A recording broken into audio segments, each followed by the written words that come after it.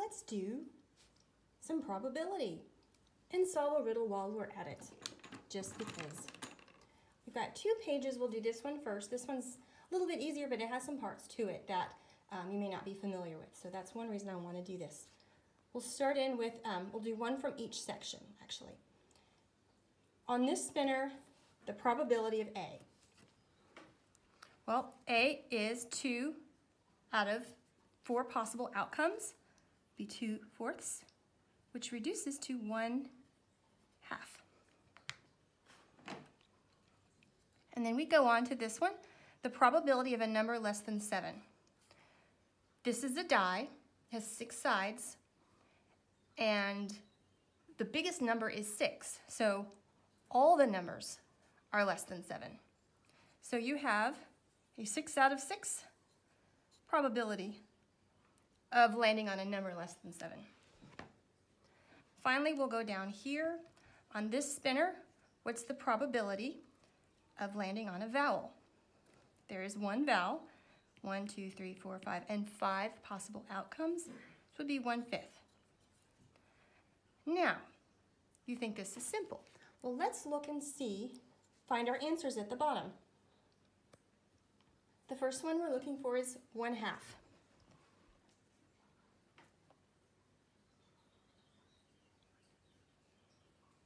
Well, that's this one. It's E.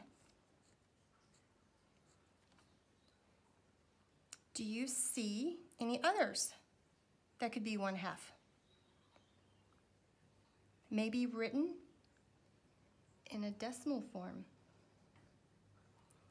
Okay, you've got, this is 1 whole. Then you've got, this would be 5/10, 2/10, 25/100. Which one of these is the same as half? Do you see it? It's this one. This one is also 1/2. You may have thought when we found this one that we had done it all, but in actuality, it wasn't the only one.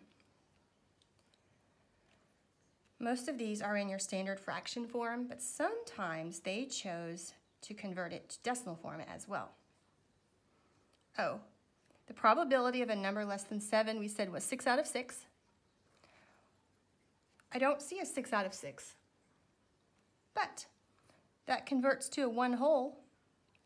Do we see one down here that's 1 whole? This one right here, 1 whole. That would make this one O. All right, and then down at the bottom, the probability of landing on a vowel is 1/5. I come down here, I don't have 1/5, it's not there. Must be in decimal form.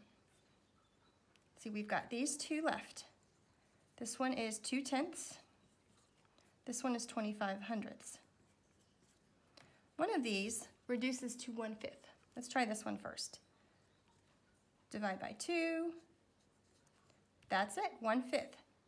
So the probability of landing on a vowel is 2/10%. 2/10, excuse me, or 1/5.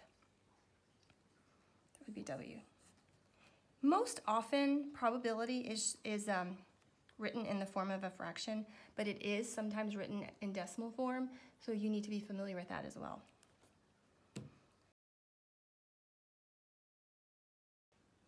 Looking at the second page, on this page we have a die.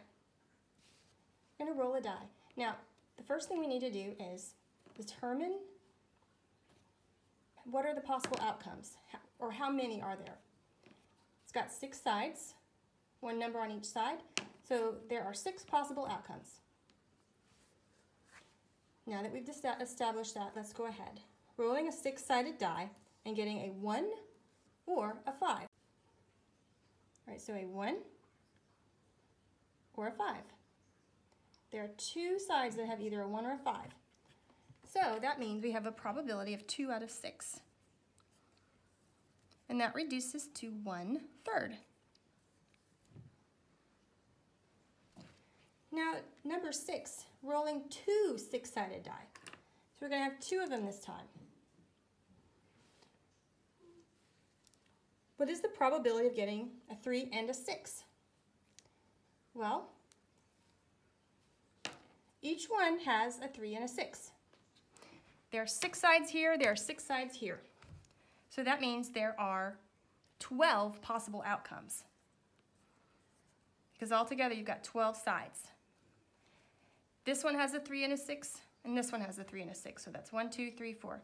So there's 4 out of 12 chances of getting 3 or a 6 with 2 dice. That reduces to 1/3. Now let's make sure we write the probability correctly.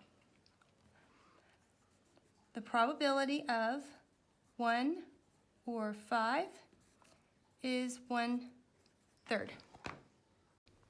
And for number 6, you'll write the probability of getting a 3 or a 6 is also 1/3.